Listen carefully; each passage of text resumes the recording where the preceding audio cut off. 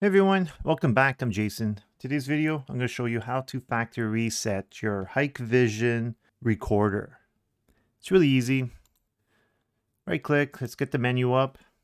Yours might ask you for a password, just enter the password.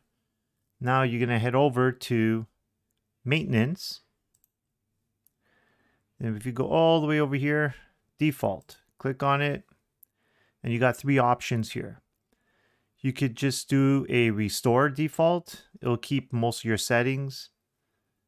But if you want to factory reset it so the way it was when you first received it, you're going to do this one right here. So I'm going to click on it and it's going to warn you, attention, system will reboot automatically after restoring to factory settings.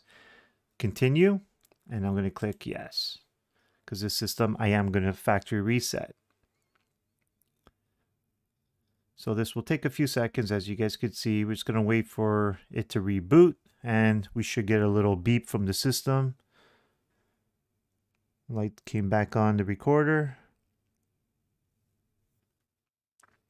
So it's booting back up and there you guys have it. So now you could enter a new password and your system's good to go.